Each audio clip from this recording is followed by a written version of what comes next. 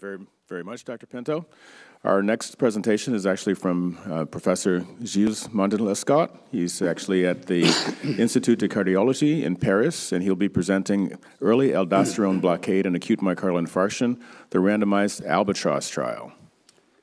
Dr. Williams, thank you. Good morning. Aldosterone is a stress hormone which is released acutely in myocardial infarction, and this hormone has deleterious cardiovascular effects, so it makes sense to try to block this hormone. And you can see on this slide that when you have high levels of aldosterone in acute MI, it's directly related to clinical outcome, in particular to mortality. We have seen this concept studied before in heart failure patients, and it was studied with success in these patients having heart failure after myocardial infarction. And in this study, eplerenone was compared to placebo, and eplerenone, which is a drug blocking aldosterone, was able to reduce mortality. The investigators performed also a subset analysis, and they showed that actually the benefit was confined to the patients who were treated early, but early in the study was between 3 and 7 days after myocardial infarction. So the time window of the first 3 days after MI was not evaluated. So the idea was to test the concept in all comers with acute myocardial infarction presenting to the hospital, and we randomized these patients with or without ST segment elevation in the first 72 hours to receive this regimen of aldosterone blockade or to have just a standard of care. And we randomized 1,600 patients as early as possible, some of these patients being randomized in the ambulance. The primary endpoint of this study was a composite of deaths, resuscitated cardiac deaths, severe ventricular arrhythmias, indications for defibrillator, and heart failure, and that was evaluated at 6 months. You have the baseline characteristics on this slide. The two groups were well matched. It's mostly a STEMI trial, as you can see. 3/4 of the population are ST elevation myocardial infarction, and there is no heart failure in the study almost. No prior heart failure, 1%. And as you can see, 92% of patients were in KILIP class 1, so no heart failure at the time of presentation. So representing, I believe, the typical myocardial infarction that we see in the departments of cardiology. LV ejection fraction was well preserved, 50% on average, so a big difference with the EFS study.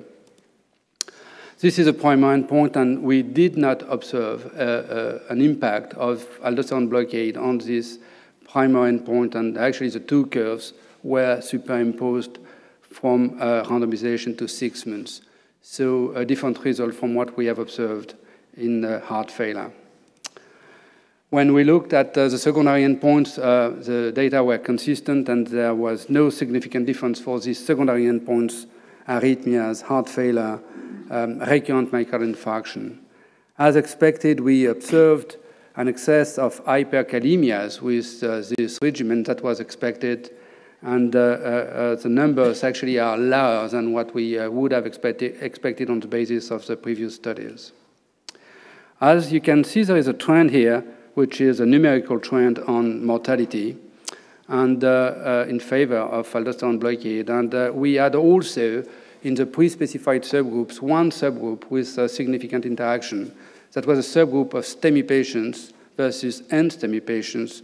And when we looked at mortality, there was a significant interaction there.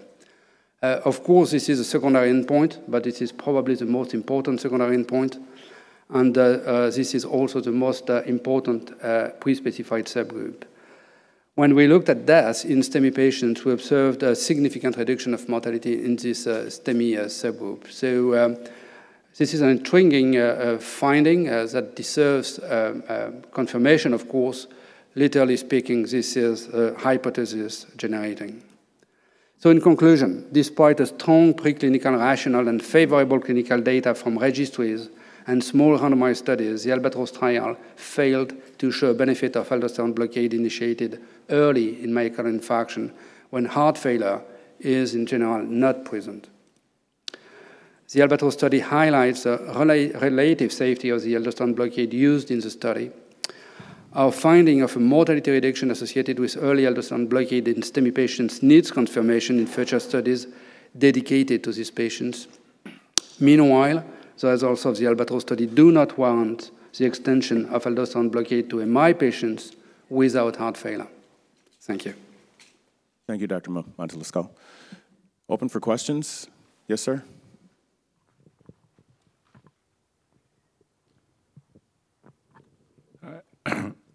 Ed Sussman with MedPage Today. Your point on STEMI begs the question, are there studies being organized to study this combination just in STEMI patients? Very good point. I'm afraid it will be very difficult to see confirmation of this for various reasons. As you may know, these drugs are generic drugs. The cost of spironolactone in my country is the cost of aspirin. So there is no business to make on these drugs. Eplerenone is turning generic also. So you will not see probably a study done in STEMI patients with one of these drugs. The only hope we may have is to see studies conducted with the third generation of this class. And these drugs are in phase 2. We may expect to attract attention to myocardial infarction for these new drugs, or to see some health authorities funding studies with generic drugs like it was the case here. But I'm afraid we won't see a confirmation of this for a long time. Any other questions? Yes, ma'am. Just as a follow-up for that, Dr. Williams, can you comment, do you think the information that we're seeing in this trial will have any impact on clinical practice? Do you think doctors will use this combination in STEMI? It's a good point. I think the data were so strong in heart failure, including in heart failure after myocardial infarction. We performed and published last year as a reminder study in STEMI patients where we had positive results. These patients had no heart failure, but the primary endpoint was driven by the levels of BNP, which is not a clinical endpoint. So there was a temptation to go further and enlarge myocardial infarction to treat these patients with this kind of drug. I think we should refrain on the basis of this study because we didn't see a signal globally. But, with what we see in STEMI patients, it would deserve further studies. Melissa Walton, Shirley, theheart.org. I'm just sorry, the slide, what was the % mortality reduction suggested in the STEMI population?